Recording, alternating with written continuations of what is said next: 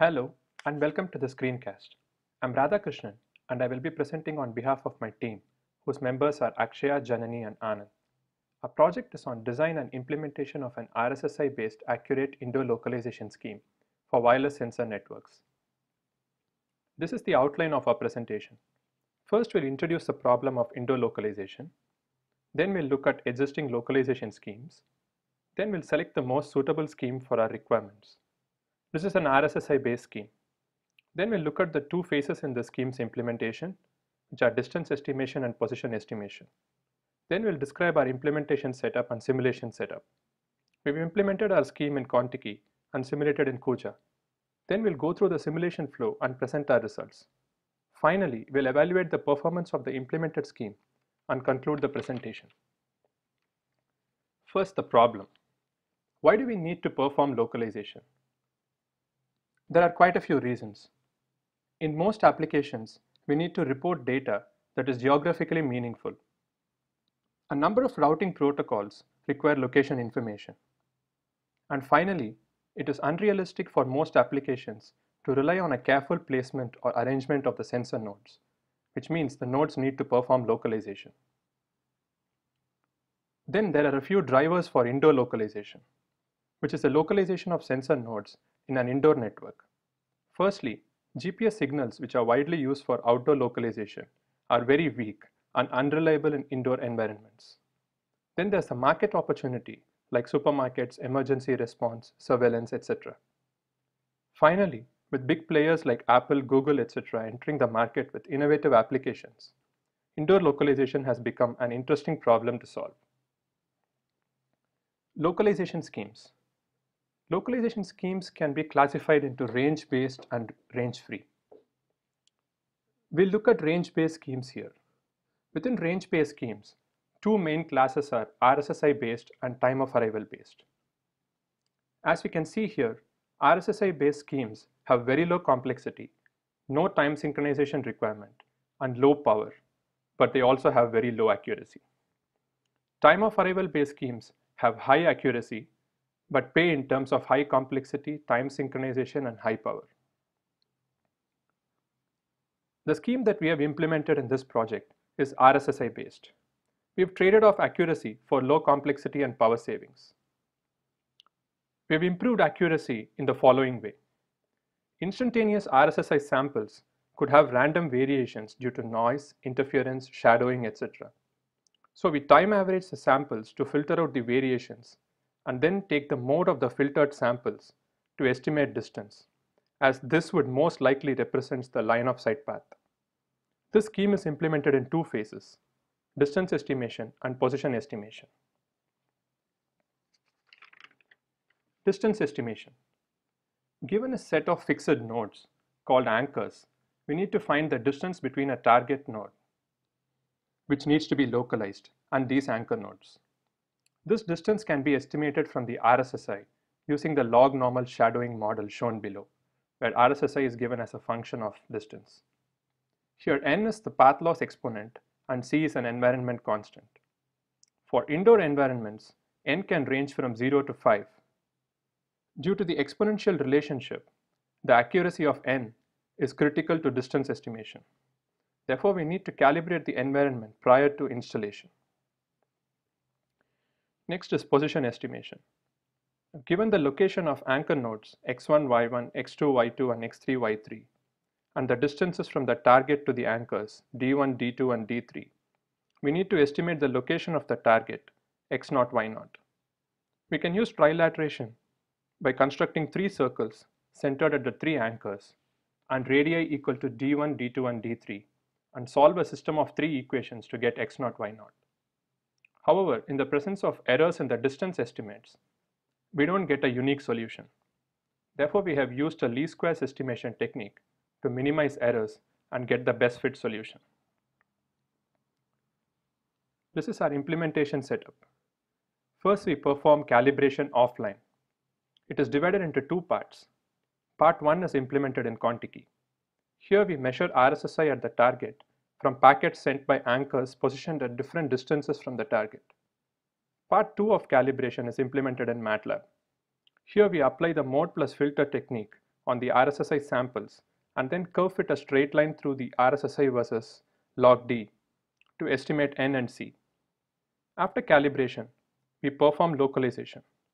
This is again implemented in Contiki. Here we measure the RSSI at the target and estimate the distance to the anchors. Using the location information from the anchors, we perform trilateration to locate the target. The localization scheme has been implemented in C on Contiki OS.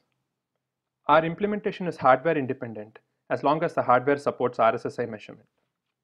We have chosen null radio, null RDC, 802.15.4 framer, CSMA MAC, and the RIME network stack for our implementation. We have built a single firmware to run on all nodes, anchors, and targets, just like it would work in a real application. We have simulated our implementation in Kuja. Here we have chosen Sky Mode as the target. Node placement and mobility support have been tested through the location file. Then we run simulations and analyze the results.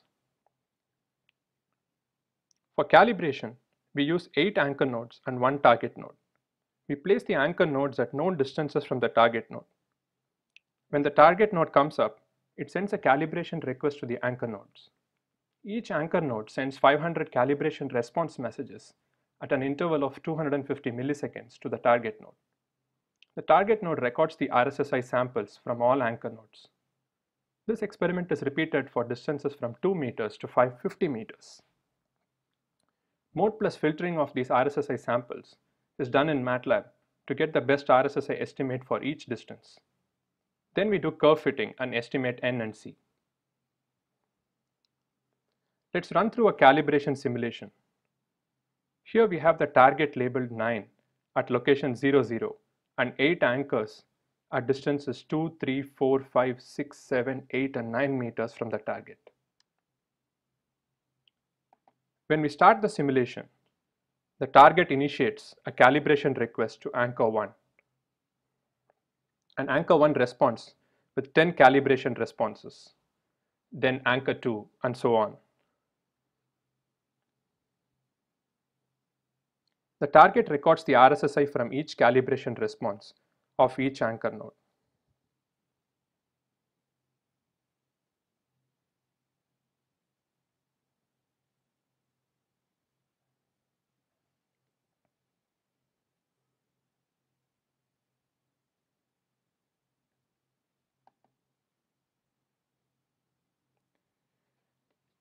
Here we have plotted the mode plus filtered RSSI versus distance for distances from 5 meters to 25 meters.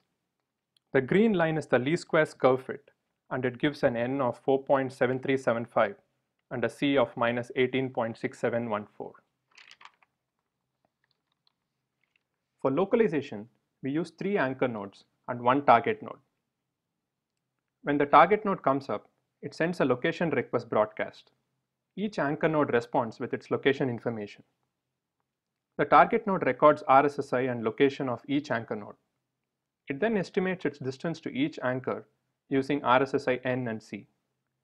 Then it performs trilateration to estimate its location. We provided mobility support by making the target node perform this localization procedure periodically with a configurable period. In our simulation, it is set to 5 seconds. Let's run through a localization simulation. Here we have the anchors labeled 1, 2 and 3 at location 0, 21, 0, 0 and 19, 0 and the target is placed at 6, 7 initially. When we start the simulation, the target broadcasts a location request to which anchors 1, 2 and 3 respond with their location information. The target estimates the distance to each anchor based on the RSSI measured and then performs trilateration to estimate its location. After 5 seconds, the target starts moving and the localization is repeated.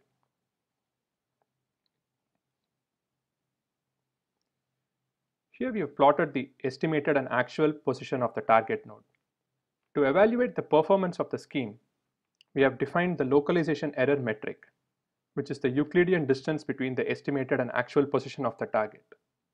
For the experiments we performed, we found that the localization error has a mean of around 0.8 meters and a standard deviation of around 0.4 meters. This is good performance for an indoor environment. To conclude, we introduced the indoor localization problem, surveyed existing localization schemes, and selected the RSSI-based mode plus filter scheme, considering the trade-offs. We found that calibration of the environment is critical to accurately estimate N and C. We've implemented the scheme in Contiki and simulated in Kuja. Our simulation results show good localization error performance in indoor environments. That's it for now. Thank you.